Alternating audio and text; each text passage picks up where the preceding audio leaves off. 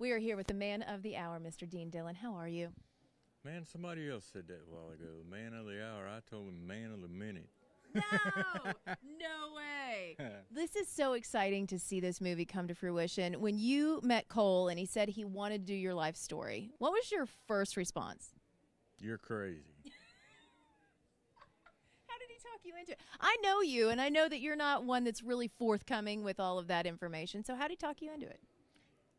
It just seemed natural. He just seemed real and sincere and honest about it. And I'd been approached before about doing something along those lines, and it never did feel right, and the timing never felt right. But it felt right with him, and we hit it off and put a game plan together. And he did. I thought he did a great job of putting it together. I did.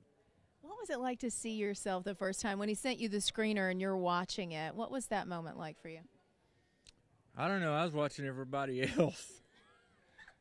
You know, I really wasn't zoomed in on me as much as I was everybody else.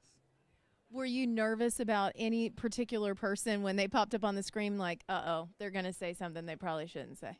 Dale Dotson. What were you thinking he was going to say? I can't repeat. Okay. You know what? I was looking at the list, and the fact that this is called Tennessee Whiskey, and my friend Caroline actually brought this to my attention.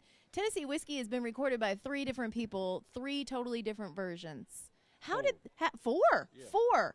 Okay, talk to me about how a song like that has a life and finds its way through with 4 different recordings. Well, when I wrote it originally with Linda Hargrove, of course I pitched it to George Strait first, as I did everything else I wrote it at the time, well, throughout my career.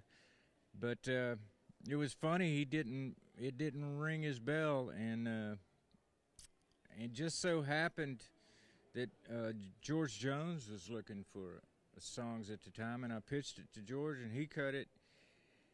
And we sat there, it climbed the charts to 2 and sat there for 6 weeks because another little song called If I Said You Had a Beautiful Body, Would You Hold It Against Me was number 1. Well, we finally got them out of the way for 1 week. Okay.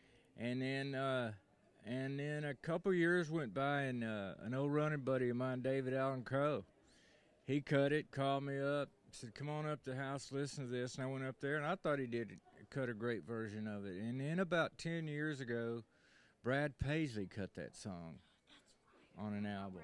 And then, you know, lo and behold, 3 or 4 years ago, I get a phone call from Ronnie Bowman.